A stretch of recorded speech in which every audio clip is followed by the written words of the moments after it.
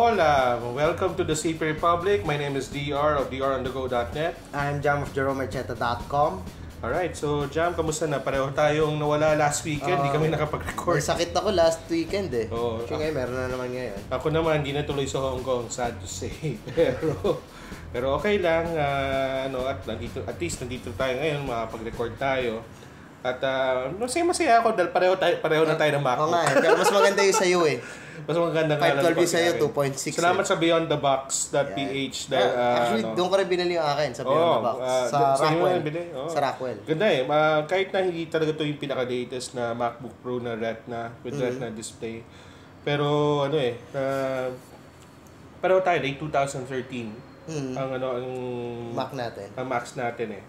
So kahit na hindi ganun ka-latest na akin, but the specs are still masasabi mong latest pa rin, latest specs.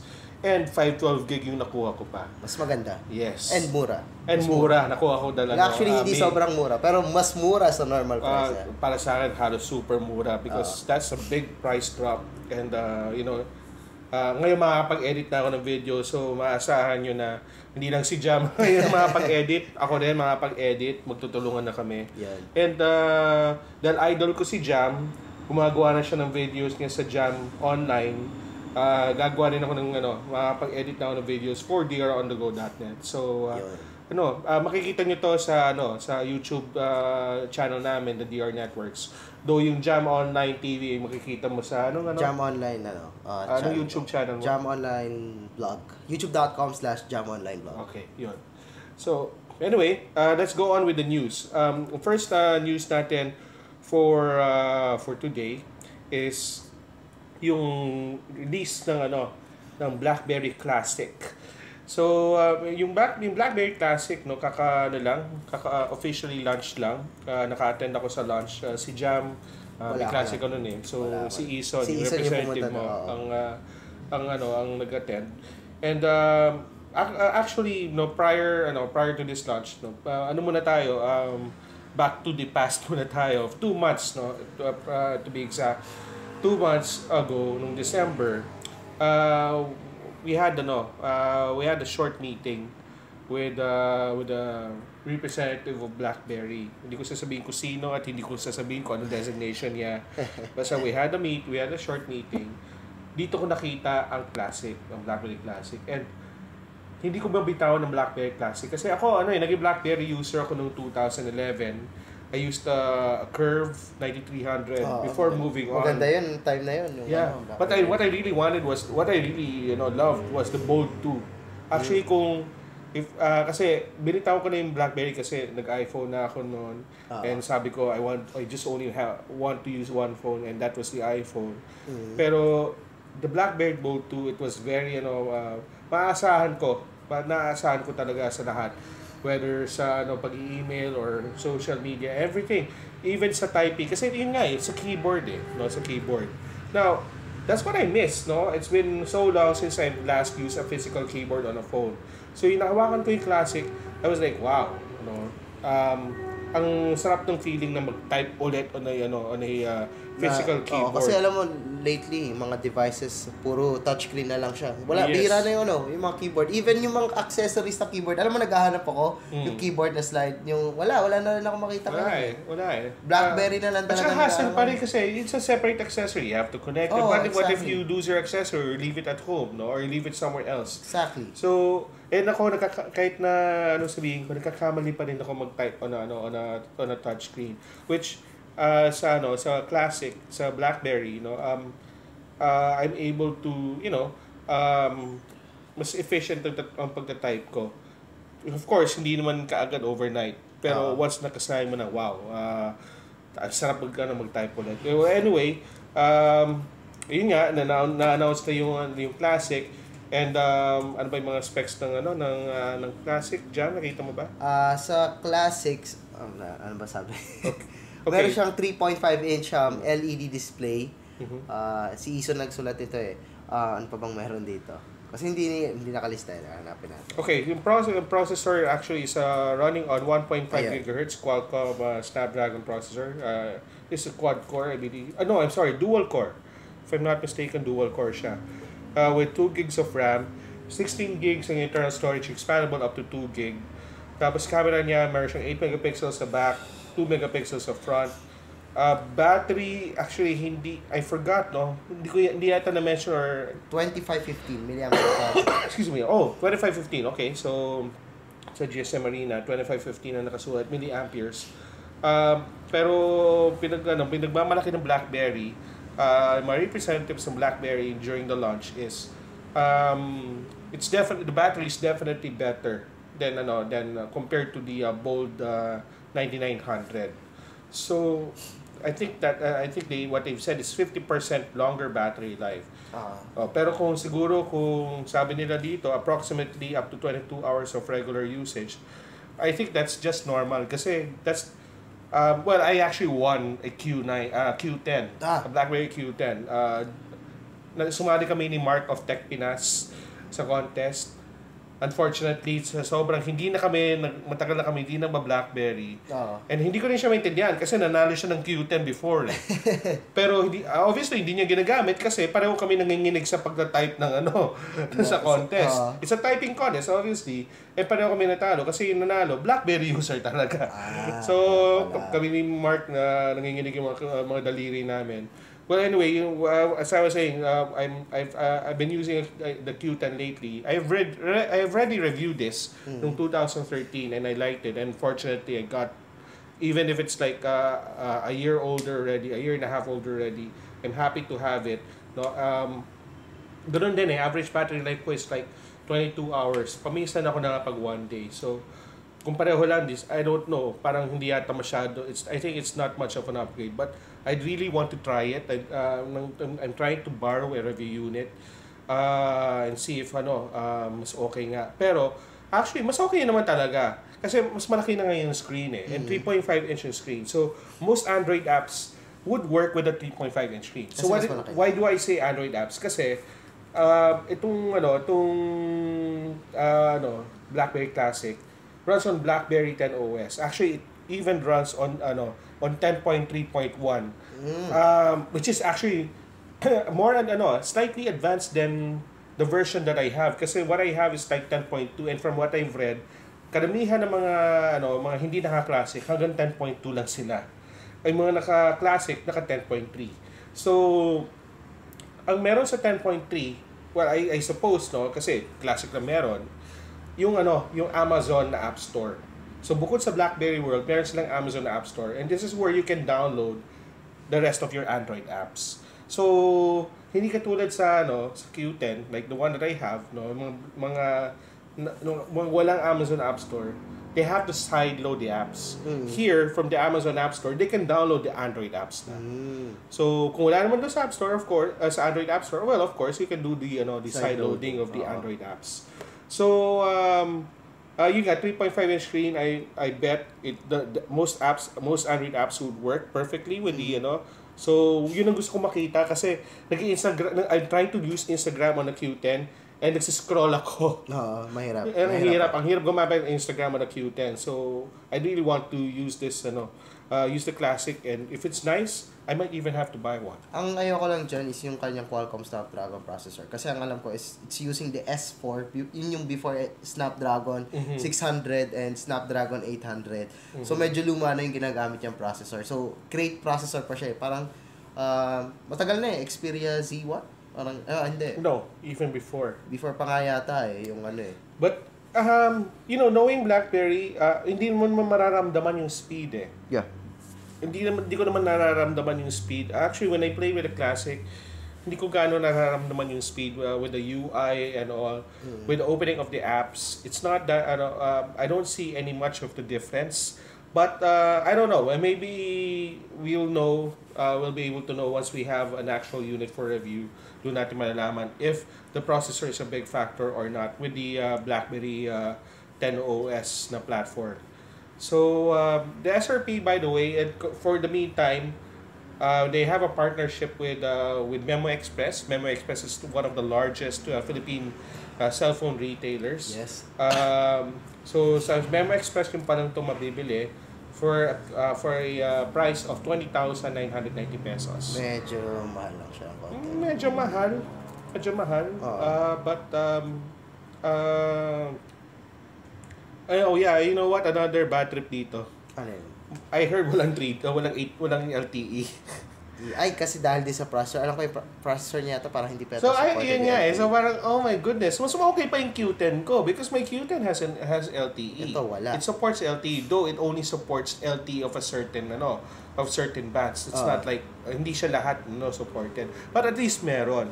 This one, wala talaga. So, parang ako nabuhusan ng malamig na tubig when John Nieves of Unbox said na wala rong LTE. I was like, akala ko may LTE because this is a new unit Lahat ng devices kayo may LTE na halos. Right. And oh my god, tapos ganyan pa yung price. Oo. So I don't know. They could have sana man lang they've included LTE. So that means if they have to bump up the processor, but maybe it's because of cost cutting then and all. Pero kailangan pa rin LTE sa panahon ngayon 2015 LTE sa mas talaga sa mga devices lalo sa I don't know well this is a gamble for Blackberry but sabi nga nila may bibili pa rin ng mga telepono nila kasi may maghahanap ng keyboard lalo na yung mga taong na nakagamit na ng keyboard Blackberry before may miss din nila like ako I've used a Blackberry before gusto ko bumili nanalo na ako ng Q10 masaya ako sa Q10 unless na gusto ko talaga gusto ko yung classic, that's the time I will. Ganda naman yung classic, So on to the next news is the availability of Huawei. Yes. Huawei Ascend Mate 7 sa Smart. Yes. So yung Huawei Ascend Mate 7 or Huawei Mate 7. So this is the current flagship smartphone ni Huawei, tama ba? Yes. Ang maganda dito is yung kanyang design and build quality. Kasi parang pinag-combine siya ng iPhone and ang HTC. Kasi meron din siya fingerprint sensor. Actually, parang LG G3 din. Kasi yung power button niya nandun sa likod. Right. With the fingerprint sensor. Ibang klase yung design nito. So, na-try ko to thanks to John Nieves na pinahiram sa akin before. Kahit 6-inch yung display niya, hindi mo mararamdaman na 6-inch kasi sobrang nipis ng bezels niya. Yeah. Tapos yung design sobrang ganda. Hindi mo akalain na ginawa siya ng Huawei. Kasi yung Huawei, mga design nila, parang honestly medyo may pagka-dull before. Right. And then ngayon parang mapapawaw ka na lang bigla dito sa Huawei Ascend Mate 7. It's it looks very elegant. Very looks very expensive also. Pero flagship naman siya. So flagship naman Well, we actually discussed this before, haven't we? Hindi ko matandaan. Yeah, we did. I attended kasi the launch tapos we discussed natin the next day. Yes. So we did discuss this before. I forgot which episode. But we thought that we like the phone. Pero let's mention the specs na rin as well para mainganyo yung mga tao na mag-subscribe sa Smart. So itong Huawei Ascend Mate 7 has a 6-inch Full HD IPS display with Gorilla Glass 3. There's a high silicon which is yung exclusive sa mga Huawei smartphones, Kirin 925 octa-core processor, 3 gigs of RAM, 32 gig of internal storage, expandable up to 64 gig, 13 megapixel camera, 5 megapixel front camera, there's LTE, there's fingerprint sensor, it's powered by Android 4.4 KitKat with the Emotion UI. Hindi ko pa na. Pero maganda yung Emotion UI. Type ko yung Emotion. Okay man yung UI niya. And meron siya sa loob na 4100 mAh of battery, which is medyo okay for a 6-inch na device. Dual LTE naman siya, diba? Yes, dual LTE siya. LTE. I mean, when it's a dual LTE, like what we said before, 2 SIM cards, 2 SIM slots are supported by LTE. So, yes, it is dual SIM. Yes. So, yung plan. Yung plan. So, yung Huawei Mate 7, it's you can get it for 1,499 pesos a month. So, okay. Ano ba mga plan details? So available siya sa data plan 999. So sa data plan 999, meron ka ng 5 gig na data volume allowance, 99 free text and 9 minutes na free call. So basically ito yung pinakamura and dito mo makukuha yung actually ito yung pinakamurang murang way of not really yung pinakamurang way but yung mura for a monthly data plan. Yes. For a monthly kasi this is under data plan 999, right? May cash out lang siya. Pero may cash out siya ng 12,000 pesos. Kaso, pero yung cash out ng 12,000 ito is still mura. I mean, it's like half the price. Yes. half the price of the phone, tapos meron ka pang data kasi allowance. Kasi kaya ba yung SRP ng Ascend 7? Parang 20. Mga 27 yata, if I'm not mistaken. Ito kalahati lang, then may kasama ka ng data plan. Yeah, so kahit na may American data plan, your allowance is 5 gig, 5 gigs. Pero lang, ang mga counter naman sa 5 gigs is yung pag magda-download ka lang ng torrent. Hindi kasama dito yung pag-Facebook, magta-Twitter, yung mga social media stuff. So yung pag ginagamit yung mga light lang na browsing, right. Yung mga casual right. Pero when you download files like torrent videos, files and all, yun, doon lang masasama. Free text mo is 99 and free minutes mo is 9. Pero ang nire-recommend nila is you get it at data plan 1,500. Bakit? Kasi ang cash out mo lang is only, instead of 12,000, 3,500 lang. So just imagine this. Difference. Magdagdag ka lang ng 501 pesos sa 999. So 1,500 na, 'di ba? At pag 1,500 ang monthly mo, 3,500 lang yung cash out mo. Mura 'yon. That's ang laki ng mura noon compared to 12,000 pesos cash out. Bukod doon sa monthly mo na 1,500, ang data volume mo is imbis ng 5 gig, may 7 gig na, hindi na 5 gig. Meron kang 120 free text and meron kang 60 free minutes. And malaking difference. I believe yung free minutes is like all net eh. All net yan. If I'm not mistaken, all net yung Kala ko lang, para sa 3 smart to smart? Yung tatlong net. I believe it's free minutes sa sa all net. Okay yan 60 sa, minutes sa planin Ako din, data plan 1.5 kasi mas sulit siya eh. Kasi bukod sa 2 gigs, malaki ng 2 gigs na data volume allowance, then meron ka pang konti lang yung difference sa free text, pero yung free calls malaki eh. Yeah. Malaki yung difference. Kasi kung hindi ka talaga malakas sa tawag and you'd rather use LTE to use Viber in making calls, okay, go ahead and go for the plan 999. Pero kung kailangan mo tumawag, pero hindi ka naman masyadong patawag, pero you think that you need extra more than 9 minutes per month, go for data plan 1,500. I think mas makakasulit kayo doon sa paggamit ng Huawei Ascend Mate 7. Sulit naman siya, maganda naman kasi talaga yung Huawei Mate 7. You can also avail the Huawei Ascend Mate 7 sa all-in plans. But for more information, you can check out Smart's website. Smart's website. smart.com.ph/postpage/Huawei-Mate 7.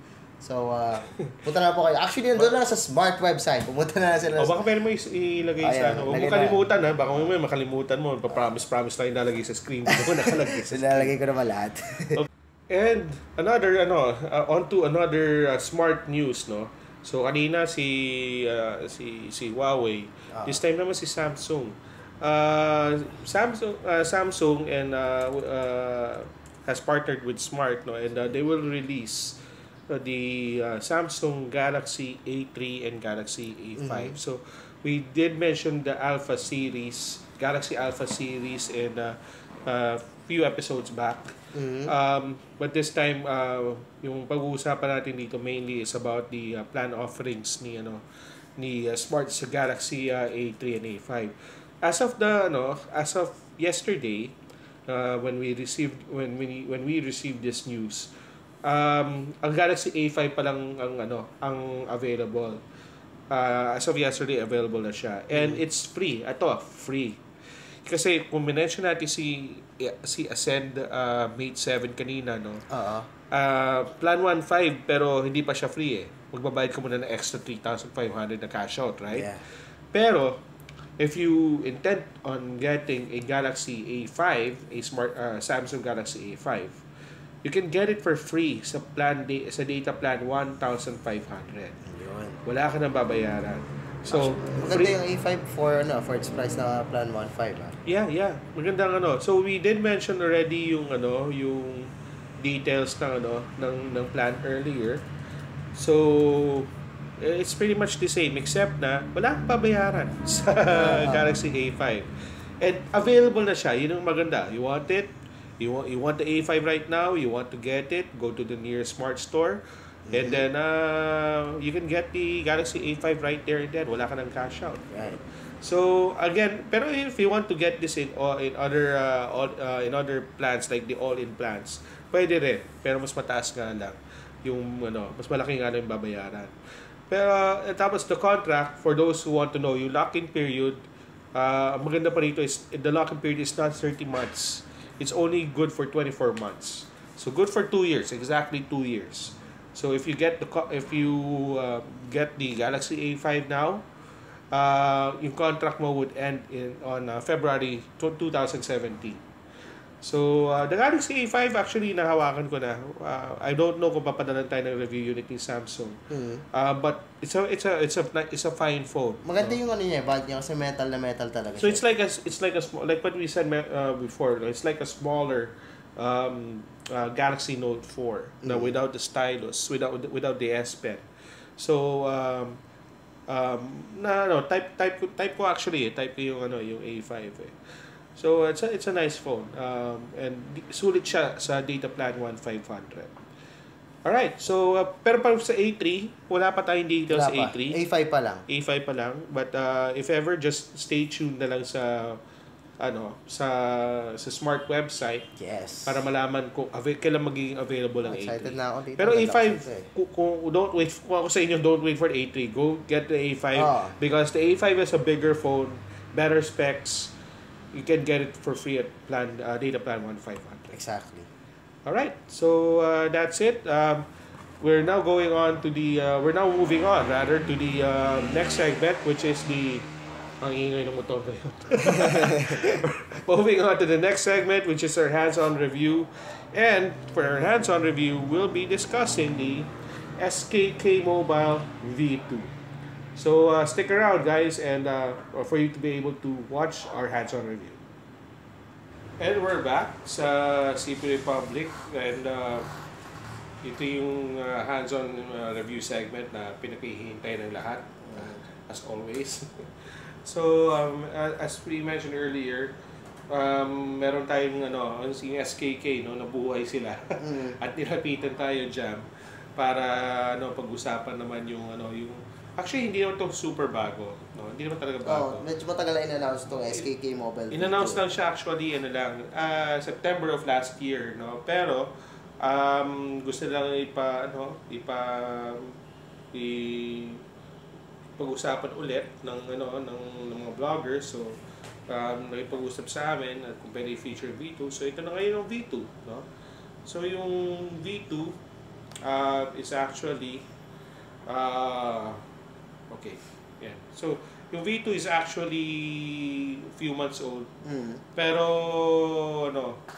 parang may following siya sa mga sa mga SKK fans. Kasi yung design niya is very similar to the LG G2. And maganda yung design ng LG G2. Yes. And well, alam naman natin yung SKK, sabi ko nga, ang dami nilang mga pinagagayahan ng mga telepono, mga phone models. And in this case, yung LG G2 yung pinaka-distinct. Pero ang sabi ko nung una, actually first impression ko, baka maganda lang yung renderings, maganda lang yung artwork, pero baka mamaya pangit yung totoong tsura. Yes. So, pangit nga ba o maganda? Ito, malalaman natin ngayon. So, we're going to unbox the V2. Ito yung familiar packaging ng SKK. Parati sa blue. Wala silang pinagkaiba parati. Okay. And this is the unit itself. So yan ang yan ang V2, yan ang unit. Ay, mukha siyang mukhang maganda no? Siya maganda, hindi siya mukhang cheap. Although, sige, tanggalin natin yung plastic screen. Tanggalin natin yung plastic. Yan. Tanggalin na rin natin itong plastic sa likod. Plastic pa rin sa likod. Hindi siya mukhang You know what? Hindi siya mukhang cheap. Meron ba siyang ano ba yung niya? Removable? Yung back cover niya? Yes. Removable ang back cover niya. You can remove the back cover here. Ito sa side na ito. Yeah. So, hindi mukhang mukha nga siyang G2, no? The edges of the screen meet with each other. Tapos Pero ang distinct dito, ang nagpapadistinct dito na talaga hindi siya kamukha ng G2 is yung yung chrome na accent sa side. So, kung walang chrome yan, magmumukha talaga siyang G2. Okay. Mas maganda type ko nga yung chrome niya. Anyway, it adds to kahit pa paano magkaroon ng personality si V2. Yeah, diba? Right. Now, this is a dual SIM phone, but you have one regular SIM card, okay, on the left, and then dito naman sa right yung saksakan naman ng micro SD. Micro SIM card. Okay, so dito yung regular, ito yung micro SIM. Tapos dito naman lalagyan ng memory card. So, at tapos, you would see, if you will notice, nagsara mo natin. Nandito, parang sa G2, nandito yung volume controls. And nandito na rin yung power button. So, yun ang panahon-pareho talaga sa G2 and G3. Pero ang kakaiba lang nito sa G2 is this one. Yung heart rate monitor. Yung heart rate monitor siya? Yeah. So, kinuha naman to sa Galaxy S5. Pinag-combine niya yung dalawang magandang features sa isang smartphone. sa isang phone, di ba? So, nakakatuwa lang. Anyway, balik muna tayo sa packaging. Wala naman actually tayo masyado makikita rito. Just the battery, which is like 2,500 milliamperes. Yung charger, USB charging headphones, USB charging cable. Okay? So, Jam, can you sige, ako na. Can you connect? Sige. And while Jam is setting up his V2, I'm just gonna turn my V2 on. Okay? So, yan. So, this is what a V2 looks like pag naka-setup na siya. Yung interface niya is actually smooth, no? Actually, ang processor nito, ang processor ng V2 is just a 1.3 GHz MT6582 quad-core processor with Mali 400 GPU. Not bad for its price na 4,000 yeah, not bad for its price, which we will reveal later. Okay? So, yung yeah, so like what I said, the interface is nice. The screen also looks nice. It's also running on KitKat. Display niya it's a 5-inch IPS display with 540 by 960 pixels. Ano kasi yung display niya, LG IPS display daw. So, the display came from LG daw talaga. According to Really? Yan ang hindi natin alam. Well, I have no way to confirm. Sorry. Okay, natutuwa ako dito sa lock screen niya. Wait, pero the build quality hindi cheap. Hindi cheap build quality. I mean, I must toss my hats to my hat to SKK. The build quality doesn't look cheap at all. The appearance doesn't look cheap at all. And the interface looks really smooth. Pinag-combine siya na Galaxy S5 and LG G2. Look, yung lock screen niya and wallpaper is very similar to the Samsung Galaxy S5. Pero pag binuksan mo na siya, ang icons niya is from LG G2. Yes, it's based from the LG G2. All the icons and even the interface of the apps were actually based from the G2. Well, actually, ganun din ginawa nila sa Platinum before eh. Not the Platinum Edge, but the original Platinum, which they copied from the Galaxy S4. Now, yung what am I supposed to say? Okay, ano pa ba mga specs ito? 8 gigs ang internal storage niya, expandable ang memory, ang 1 gig RAM niya. Ang memory card up to 64 gigs, 1 gig ang RAM, 8 megapixels ang camera sa likod, 5 megapixels ang camera sa harap. And then like what I've said, 2,500 milliamperes yung yung battery niya. Now, I've already played with this phone for the past few days. I'm liking it, no? And talaga? Actually, so I'll be true to my to everyone. Nahihiya ako maghawak ng SKK sa in public. But this one, nobody would know if it's an SKK or not. Maganda siya eh. And even if makita yung SKK na mobile sa likod, alam mo, okay lang. Kasi Maganda naman yung itsura eh. Look at the back cover. It doesn't also look cheap. Oh, pati parang mas masarap siya. Masarap na hawakan. Actually, hindi mo kakalain ng SKK product to eh. Oo. Hindi mo kakalain ng SKK product. Alam mo, laki na improvement ng SKK. So, I mean, kudos to SKK. Okay, sabihin natin gaya-gaya yung mga ginagawa nila. Pati yung ultimate software, gaya-gaya, no? But, the whole package looks nice. And pag i-mention namin sa inyo yung presyo later, mas lalo kayong matutuwa. Hindi ko lang yung presyo eh. Kung bakit ganito yung reaction namin eh. Even the knock on feature meron din eh. See nag-initiate yung screen. So it's snappy. Okay, meron din siyang yung knock on na pamatay ng display. Yeah. Okay, so meron din. Kasi sa iba wala, meron lang to unlock. Pero pag lock wala. Yes. Okay. I'll show you mag-play nga tayo ng video. American video dyan. Sige, let's play with yours first. So may video dito na included.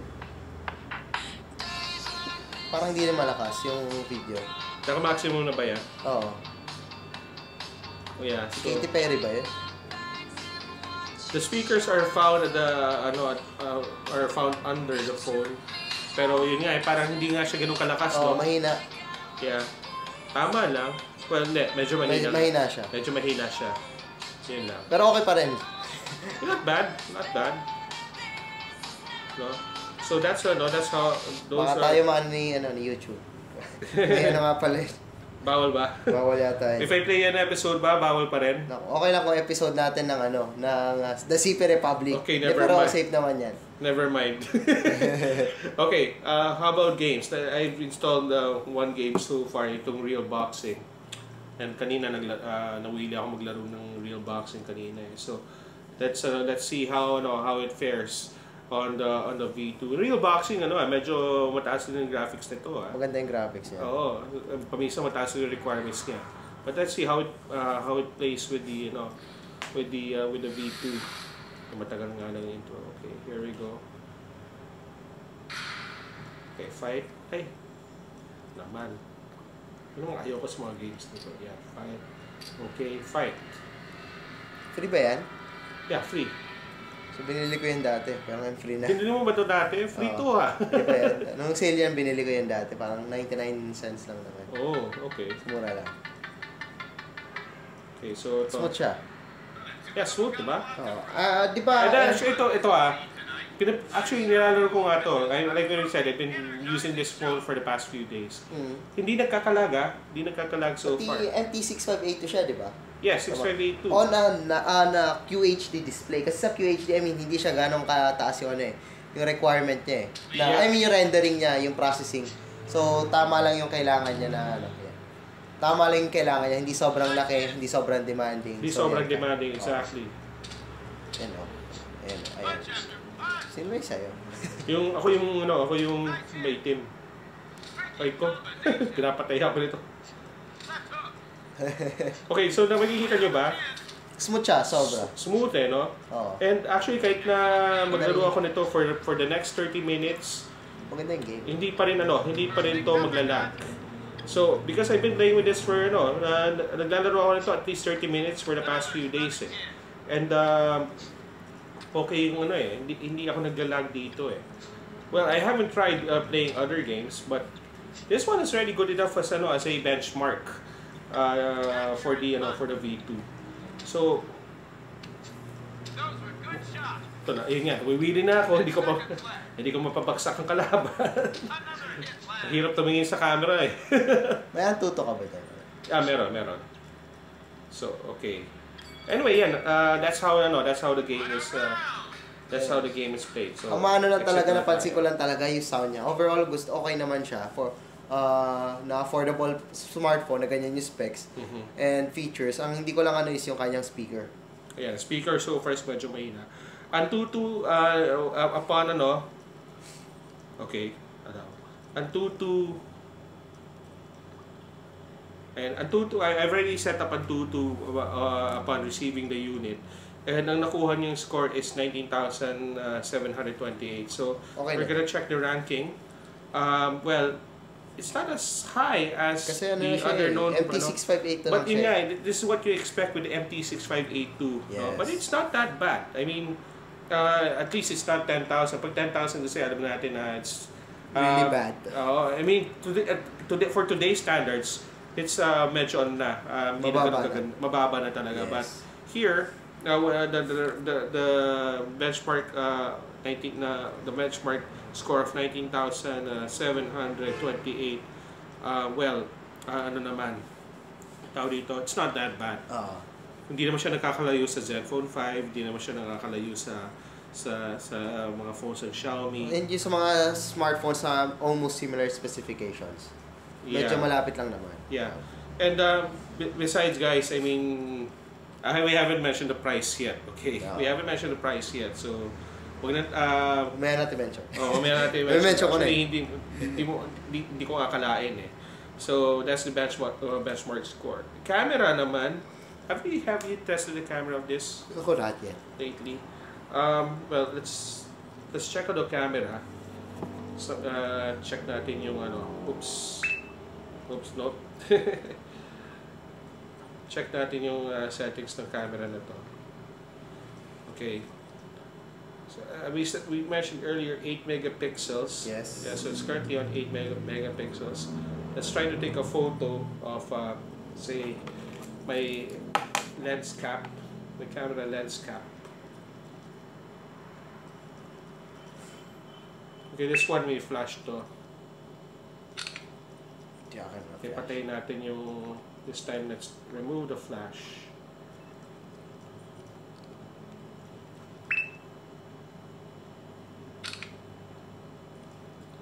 And then this time, lagyan natin ng HDR.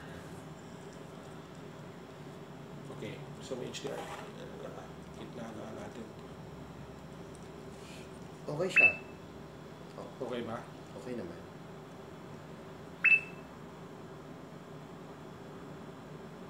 Okay. Medyo mabagal na sa HDR. Ginawa ko zero shutter delay. Nilagyan ko na zero shutter delay. Yan, so pinicture ako kanina yan. And kita naman yung details. Nakasulat sa CDR King. I mean, nababasa ko siya eh.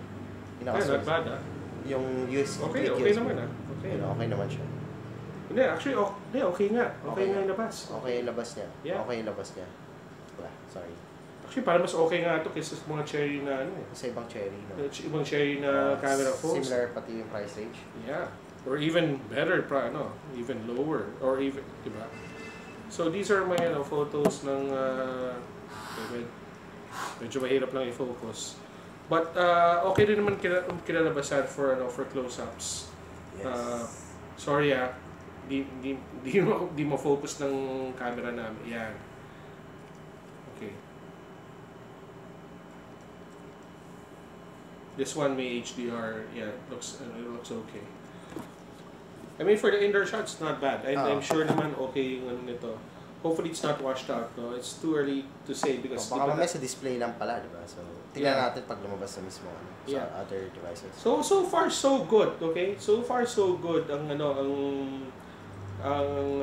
short test natin sa V2. So may mga wallpaper. Yeah, it looks family, you know? It looks very family. Even yung yung music player, no? I mean, if you're a G2 user, you would know where this came from. Hindi nga properly proportionate. Naka-stretch. Alright, pero okay. So magkano lahat ito? When this was announced, 4,999 yata. Tama ba? Wala ka naman kailangan finesse tayo. Masyadong sinagot ng masyadong straight yung sagot mo eh.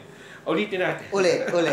Round 2. So, as I was saying, when this was announced, medyo mababa yung price. At magkano ulit yung jamming price? 4,999. Teka, tama ba? 4,999. Tama ba? 4,999 pesos. Okay. Yun, 4,999. Pero, just last Monday, nagkaroon sila ng ng event, no? Actually, I had a representative who went there. Ang may panibagong announcement. Ano mo magkano na ngayon? Magkano? May price drop na pala yung V2. Kaya pala pinapa-review sa atin ng V2. Ano mo magkano na ngayon? Magkano? 3,999 pesos na lang. What? 1,000 yung discount? Yes. So, just imagine this is a very nice phone. Like we've been saying for the past few minutes. This is a very nice phone. Hindi siya mukhang cheap. Everything looks nice. Yes. Gumagana yung gumagana yung mga yung gumagana yung knock-on feature, gumagana yung volume control, yung power button. Okay, heart rate, di pa natin na... Ako na-try ko na ito. Na-try ko na kanina. Ayan, try ko na nga rin ngayon. Mabilis yung heart rate niya eh. Ang bilis ng heart rate sensor niya. So yan, tatapat ko rito yung daliri ko. Yan dito. Tatapat ko rito, then start. Okay? So, yan, gumagana. See? Boring nga lang heart rate monitor niya. Kasi, ba't mo ulit sa akin? Although you have the option to include calorie counting. But that's all that you can do. Wala na siyang ibang option. Okay, mababa ang BPM ko. 77 beats per minute. That's good. Normal na pala. So, yun nga lang ang pwede mong gawin. So, it's not like yung sa Samsung na meron kang daily heart monitor, 68. May daily, may monthly. Naka-record. Daily, weekly, monthly. Walang record eh. So, demano yung pag-record. So, pang-check lang talaga paminsan-minsan. Correct. Pag-check lang. But anyway, what's there to complain? This phone is only 3,999 pesos. So, this is a very good buy. Okay? And, Jam, do you recommend this? I would recommend that for its price. Yeah, for its price. Yeah, so if you're looking for something affordable na mid-range, actually hindi na to mid-range eh. Lower entry level na siya. Halos entry level. For this price, ganda ha? I would also recommend this. So, for those who are,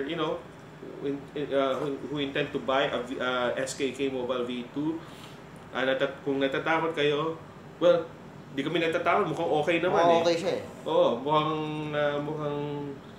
yun nga, hindi naman siya mukhang cheap. I've been playing this for the past few days. Wala naman akong reklamo so far. The calls are clear. Yung touch, nakakapanibago na yung touch kasi parang, yung parang narinig mo yung vibration. Which is typical sa mga makikita mo sa mga China smartphones. China smartphones. But other than that, the phone is nice. The camera is nice. We've shown it to you earlier. So I'm pretty sure na okay din yung resulta ng camera when it's used outdoors. So there. So thank you to SKK for sending us these sample units of the V2. And for the full review, check out our respective blogs. JeromeMancheta.com for Jam's blog and dronthego.net for my blog. So please stay tuned. We'll be back in we'll be having an important tech announcement in a couple of minutes. Okay. At dyan nagtatapos ang episode natin ngayon sa The CP Republic. Pero bago natin i-end ang episode, gusto na namin sabihin na ini-extend po namin ang raffle contest ng The CP Republic at ng Talk and Text. So, imbis na actually dapat tomorrow yung mamayang madaling araw or mamayang midnight matatapos yung contest, i-extend pa namin, good news, up to 1 more week. So, the contest will end on February 16, 12 midnight of February 16. So, pwede pa kayo sumali on February 15.